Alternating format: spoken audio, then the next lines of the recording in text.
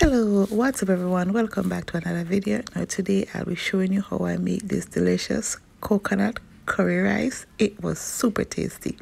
Let's get started.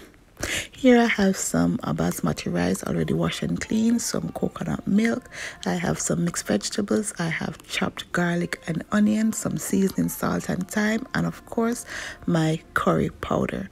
So in my pot I'm going to go in with some coconut oil and about half a teaspoon of curry powder, or about a teaspoon depending on how you like yours curried.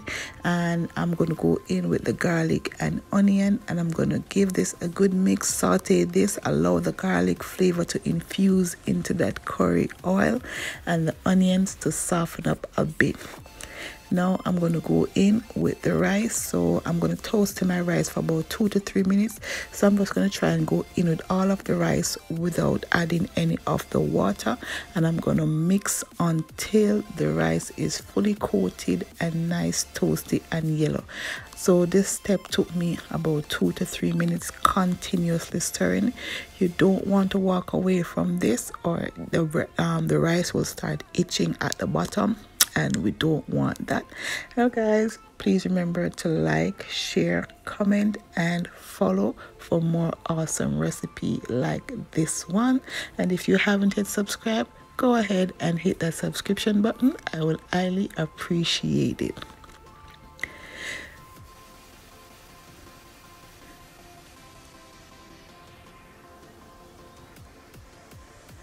So now that my rice is nice and coated and all the grains are yellow, I'm going to go in with my mixed vegetables, my seasoning, salt and my thyme.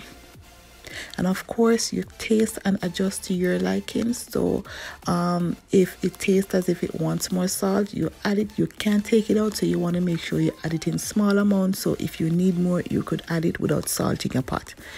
Now I'm just going to combine. And at this point, I'm going to go ahead and add my coconut milk to this and some water. A full written recipe and measurement will be down below, so you could go ahead and check it out. So I'm going to go in with some water, and I'm going to give it a good mix to combine and distribute all the mixed vegetables throughout the rice. And at this point, you do not want a lot of water in the pot. You want the water just to be sitting on top of the rice. You want to make sure that you could see the rice grain through it. Taste and adjust to your liking, and if it needs more water you could add it, but as I said before, I will leave a written measurement to this particular amount and down in the description box or down below, so you could go ahead and check it out.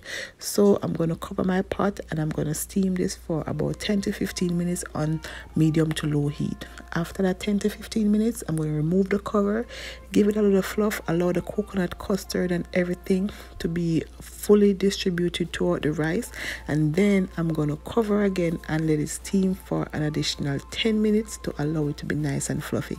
At this point it's not yet cooked, but I want the custard to be on almost every rice grain, so I'm just giving it a good mix or stir or whatever you want to say, and cover it and allow it to sit for an additional 10 minutes. Now after that 10 minutes, this is what my rice is looking like. Nice, fluffy and fragrant, and let me tell you, this was amazing. It paired well with my protein of choice, which I will show you in a bit. And guys, try this recipe and comment down below and tell me what you think about it. This is one of my absolute favorite way to cook my rice and eat my rice.